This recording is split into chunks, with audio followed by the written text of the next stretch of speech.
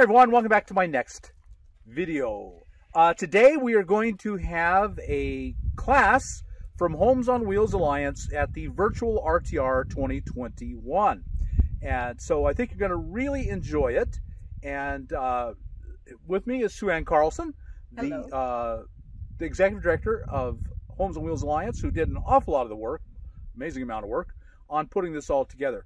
So, Sue Ann, tell us about a little bit about what's going on here. So from January 14th to January 21st, 2021, we have online RTR and women's RTR classes that will be offered on the Homes on Wheels Alliance YouTube channel. But what we're doing is we're taking those and doing a condensed version of them and moving them over to the Cheap RV Living YouTube channel. And that's what you're watching here. So this is a monetized channel, but all the money that you make by watching the videos, you're going to make me money by watching the videos, all of that money will be forwarded to, from now on and forever, will be forwarded to Homes on Wheels Alliance. So I'm not making any money on this. It will be a contribution to Homes on Wheels Alliance. Now, because this is a condensed version, there's a whole version on the Homes on Wheels Alliance YouTube channel. And if you go there, you'll see the whole thing, including questions and answers afterwards. So while this is condensed, you can see the whole thing by going to Homes on Wheels Alliance. And how will they find that? In your YouTube channel search bar, type in Homes on Wheels Alliance, and it will come up. So once you go to the channel, or this channel, Cheap RV Living, there will be a playlist that says RTR, Virtual RTR 2021. And so you can see all the classes there in order and see them all at once. So next, we're going to play the video of the class, and I hope you enjoy it and learn a lot from it, and we'll see you at the end of the video.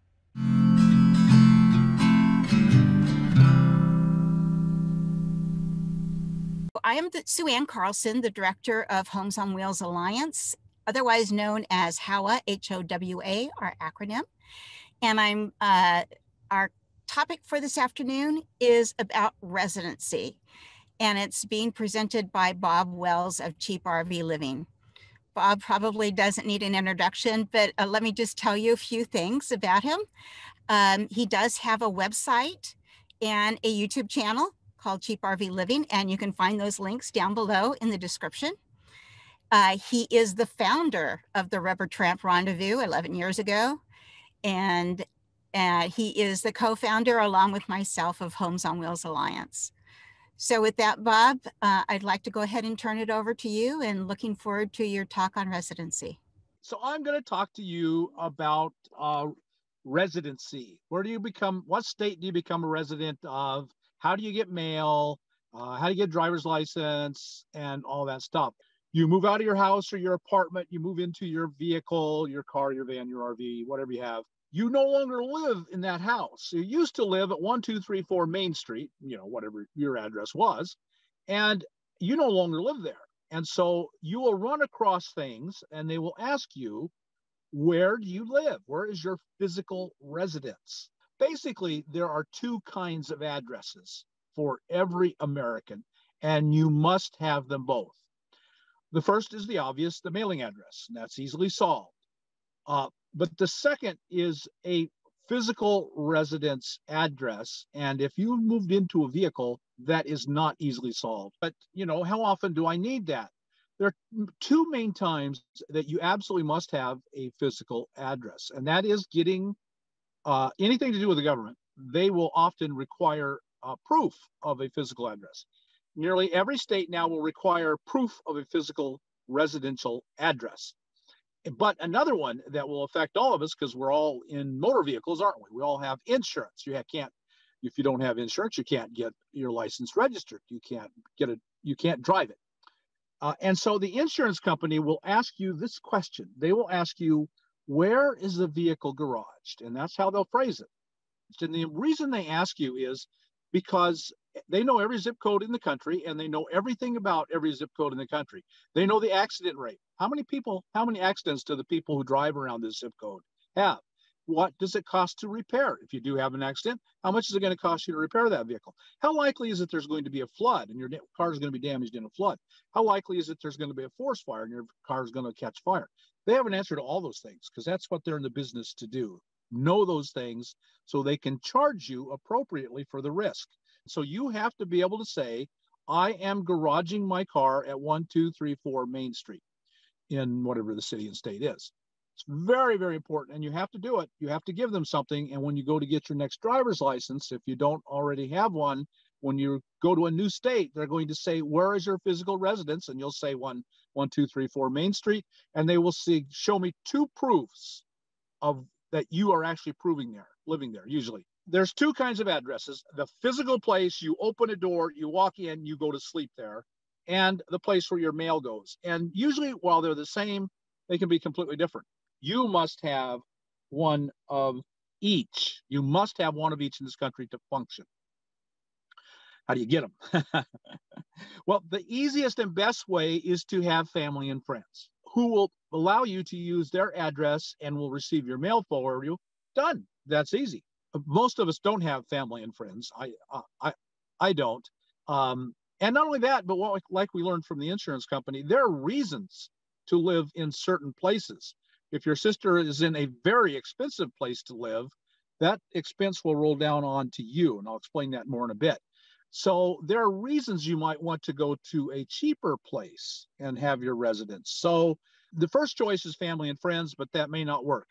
Another option is if you're not leaving your town, just to keep your old address. Now, this is not completely legal because you are saying you live at an address you don't live at, but it's a gray area. If you're leaving, then you've got to change driver's licenses eventually and all that. The best choice is to decide which state you want to move in, get a new address there, get a new driver's license there, because just like the insurance companies told us, some places are much cheaper than others. We're going to talk about now how to choose a state if you are going to move and get a new address, both mailing and residence. There are 3 main choices that most people use. They either go to Florida, to Texas, or South Dakota.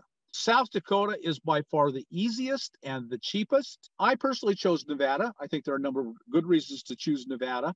3 other states that I'll mention are Tennessee. If you're on the East Coast, you want to stay on the East Coast. Tennessee has a lot of advantages. And then Montana and Wyoming has a lot of advantages. You have to do 3 things. You have to choose a state. Once you've chosen the state, you have to get a mail forwarder, and then you have to go there and get your driver's license. What is a mail forwarder? They receive your mail. You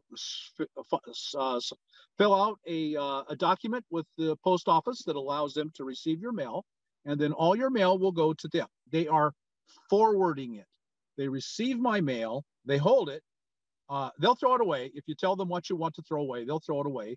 You could email them and say, hey, will you open this letter and scan it? It's really important that I see this. They'll open it, they'll scan it, they'll email it to you. They'll put all my mail in a box. They'll ship it to me. I'll get it wherever I go around the country. So that is mail forwarding. That's how you get a mail forwarder. And in South Dakota, the great thing about South Dakota, it's a one-stop shop with a mail forwarder in South Dakota, which is why a lot of people choose it. But if you don't want to choose, though, do the real easy way. You want to choose your own state. This is how you choose a state. These are the criteria. The first is the cost of living there. How much is it going to cost you? How much can you save by choosing one state over another? And it's surprising how much you can save. First is taxes. Do they tax Social Security? Say your only income is Social Security. If you have a pension, does this state tax a pension? Then you might want to think about a property tax. If you run a business of any kind, you have a business income, then how much does that state charge for tax on a business? The next big thing when you think about how do I choose a state is the cost of having your vehicle in that state. And there's a lot of ways that one state will charge more than another. The cost of registering and the property taxes on your vehicle is a major expense. And you want to factor that in. You're going to have to do all your own research. I don't know the answers. Another way a vehicle will cost you a lot more is inspections. If a state has particularly an emissions inspection, or you have to go back every year for an emissions or a safety inspection, what a pain in the butt. So just choose a state without emission inspections. Texas does. One of the ways that makes Texas a good state is the Escapees Club. If you join the Escapees RV Club, their mail forwarding is outstanding, and they will help you become a Texas resident and take a lot of the problems away. And they also now, the Escapees are in Florida, and will do the same thing there. And then finally, the cost of fuel. Think about the cost of fuel and the cost of insurance. You're not in the state very often, but you have to be there sometimes. So cost of gas can be something you think about. A really big factor on the cost of vehicle is if you're going to buy a commercial vehicle. A commercial vehicle is a school bus, a shuttle bus, an ambulance, a box van, a step van. You know, those were all used once commercially. If you get it reconverted to an RV by building out an RV, then that you can get it relicensed and reinsured as an RV. An RV is by far the cheapest way to get insurance. Insuring a commercial vehicle is very, very difficult and very, very expensive. My advice is don't buy a commercial vehicle to solve all those problems. If you have your heart set on a commercial vehicle, do your research, find out who makes it very easy, and some states make it super easy, to convert a commercial vehicle into an RV. I think you should consider politics when you choose a state. Politics is an important consideration. It might be the most important to you. And I'm not saying which side you believe in. I don't care. It's an important consideration. And that leads into the next one, which is the social safety net. If you need help from the government, some states give great help and some states give terrible minimal help. Unemployment insurance, that's a pretty big one to consider too. If you're working and you get laid off every year, that unemployment's pretty important. I think one of the most important things is location. I spend all my time out west. Nevada is very central to all the western states. I can leave any western state where I spend all my time and be in Nevada in 1 day's drive. 1 day's fairly long, hard drive. One more consideration is kind of back to the safety net.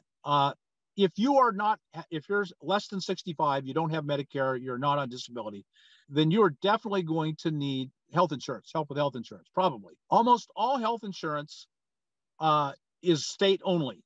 And this is where location becomes very, very important. After 65, Medicare is everywhere. All right, all that's done. Now we're going to talk about driver's license. I said there were 3 main steps. You choose a state on all the criteria I gave you. You hire a mail forwarder. You go to the state, you get a driver's license. That's the next step. Here's how you find out how to get your driver's license in every state. They're all a little different and they're all subtly changing. You Google search driver's license requirements state. You have to do that Google search. Google will show you the page of the state where they have a list of all their requirements. And then that's what you have to come up with.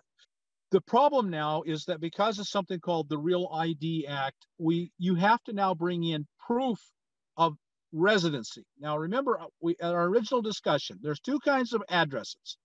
There's the mailing address, which is the UPS store or mail messages and more, or any mail forwarder. That's not a residence address. And you can have your mailing address because you have 2. You have a residence address and a mailing address. You'll need a mailing address because they're going to send you stuff. Most places now, they don't give you a driver's license right there. They mail it to you. That's pretty common now. It's not always true. And the same with the license plates sometimes, or titles. They mail it to you. You got to have a mailing address. You gotta have a mailing address. You got a mail forwarder for that, solved. But you got to have a physical residence, and almost always they want 2 types of proof. They're hard to get because you don't live in a home, do you? You live on wheels.